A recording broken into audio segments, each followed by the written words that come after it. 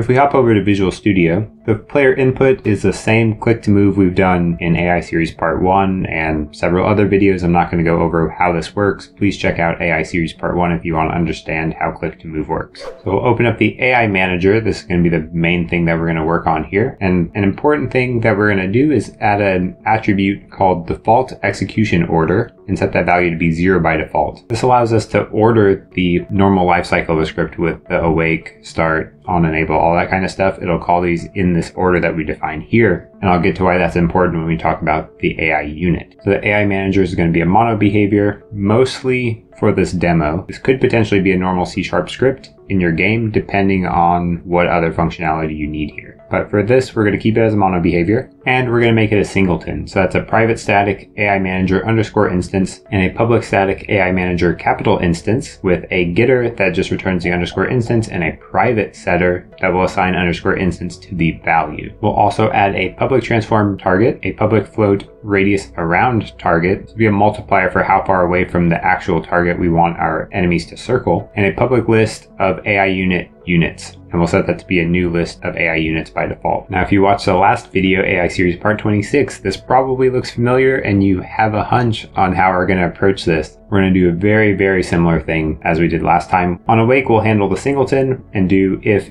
capital instance equals null. If it is null, then we will assign the instance to be this and then return. Otherwise, we're going to destroy this game object because we only want one AI manager. Then we'll define the magic on GUI, and in there we'll do an if GUI.button, passing a new rect of 2020 250, that's x, y, width, and height, and a string that says move to target. And all this GUI button does is renders a GUI button at the position we specified with that text, and whenever we click it, it will return true. We're going to want all of our agents to circle our target. We'll then define the private void make agent circle target.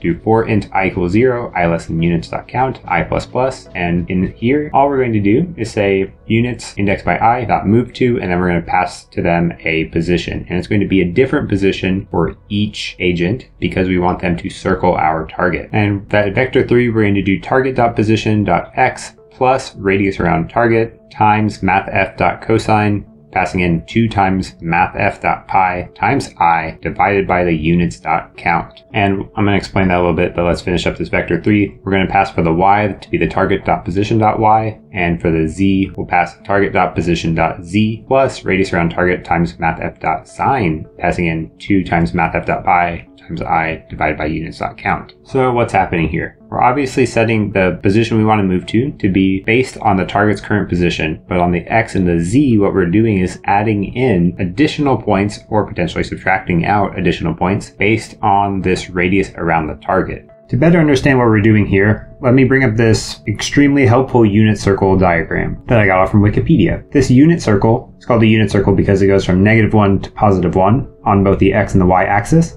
And what we can see from this is utilizing the cosine function, we can determine what the x value is at any given point. For example, if we pass in 0 to the cosine function, you'll see here that we get an x value of 1. The y value we can get by passing in 0 to the sine function. So all the way around here, you can see the x and y coordinates are the resulting value on the unit circle given an input to cosine and sine. If we also look at this really cool animation I also grabbed from Wikipedia, you can kind of visualize how the two curves relate to one another. Now, I was never particularly good at math, so I'm not going to try to teach you all the nuances of how sine and cosine work. The important takeaway from this is if you pass any value into sine or cosine, you will get back some value between -1 and 1. We're using 2 times pi in here as well because 2 pi is the fundamental period of the sine and cosine functions because, well, cosine and sine are periodic functions, and some really smart math guys found out that 2 pi is the fundamental period of them. And that's just a fancy way of saying after you hit the 2 pi amount, it will then repeat whatever you had in the previous period.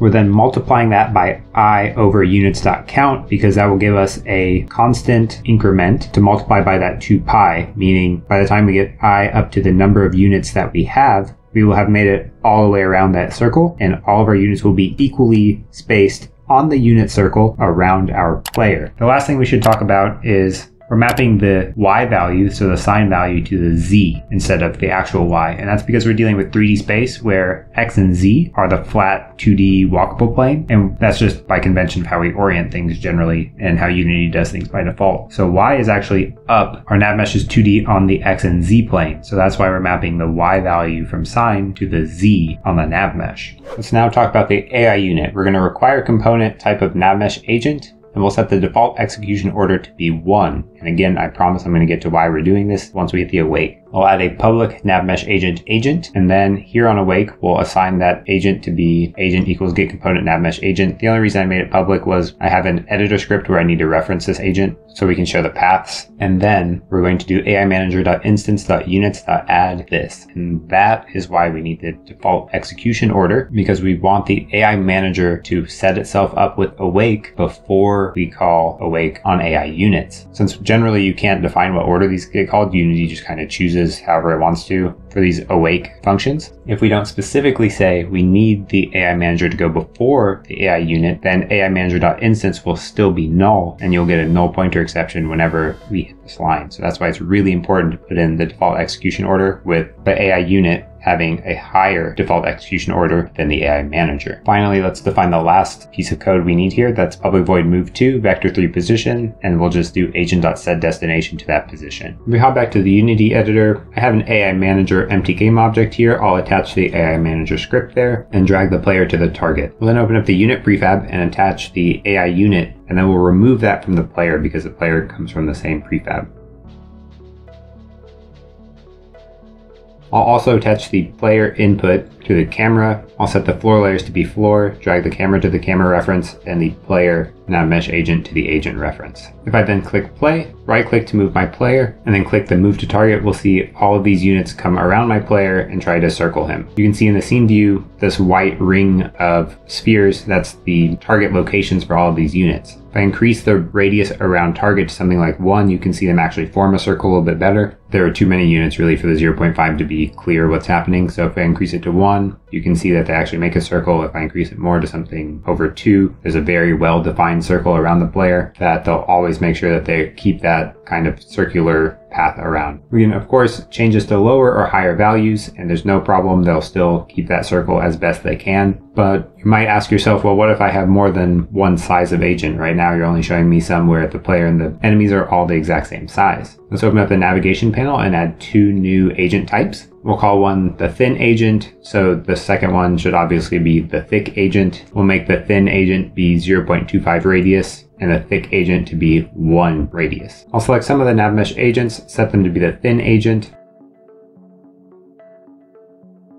I'll scale these NavMesh agents to be a little bit smaller so that way we can tell they're the thin agents. I'll select some different NavMesh agents and set them to have the thick agent type. I'll also scale them to be a little bit larger, maybe 1.5 scale. The other thing I think I'll do is slow down the thicker agents. The thin ones will make move faster, and we'll make the faster, thinner ones have a higher priority, which actually means that they will get pushed by the other agents. And for the ones that I did not change with the agent type, I'll go ahead and change those to have a 51 priority. So they can push the thinnest ones, but they will be pushed by the thick ones. And since the player has a priority of 1, they will be able to push all of the other agents. Because I added 2 new types, what I need to do is make 2 new NavMesh surfaces. I'll just copy paste the player one and change the agent type on both of those to be thin and thick agent and bake both of those. And then I'll click play. If I click move to target, we'll see that all the agents try to circle the player still pretty well, but still that 0.5 radius is too small for it to really show. So if we change it to 1, you can see that they are forming a circle around the player. They're not kind of grouping in the middle, or they try to avoid it. But really, maybe a larger radius here makes sense. If we change to something like 1.5, they really make a pretty good circle around the player then.